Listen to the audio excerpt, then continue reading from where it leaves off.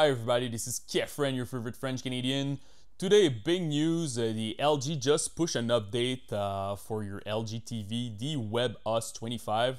You have a couple of new features on this new webOS. First of all, you have some AI feature, new presentation, Chromecast, but the one that's really important if you have a Nintendo Switch 2 is the 1440p with 120 Hz. So now it's working, it's a bit like a monitor, and I'm gonna show you how to do it.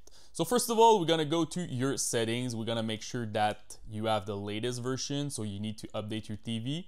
In the support section, go to software update. After that, you can force it by check for an update. Normally you should have the first number should be 33, and after that it will depend when you watch this video, because probably they're gonna do some hotfix, because I know some people have a couple of bugs.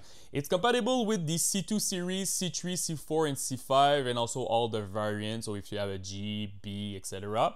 But it's not available right now on my C1. Right now I'm running a C2 from LG.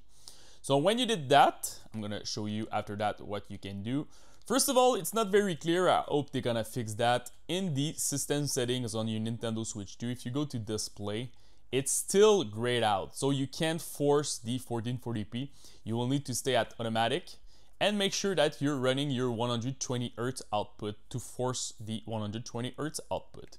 So if you want to test if it's working or not, right now you can download the Street Fighter 6 demo. It's free. I think you have 6 games that it's compatible right now with the 120 Hz, Cyberpunk, Hades2. I can maybe put the list on my video description. But if you don't have those games and you want to know if it's working or not, just open. So now Street Fighter is at on. So I'm gonna show you first of all the FPS over there. So I'm running the 120 Hz. And the other thing, you click on the 3 dot on your controller, your LG remote, and go to information. And bottom left, now you're seeing that I'm running 1440p HDR, so it's working.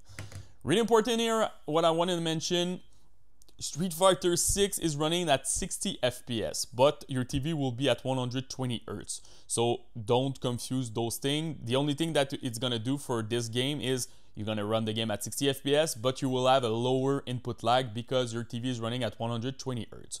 Other game will run at 120 FPS with the 120 Hz, and it will be a lot better for your visibility, and the game will be more fluid.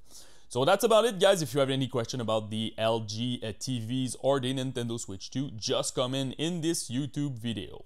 Peace.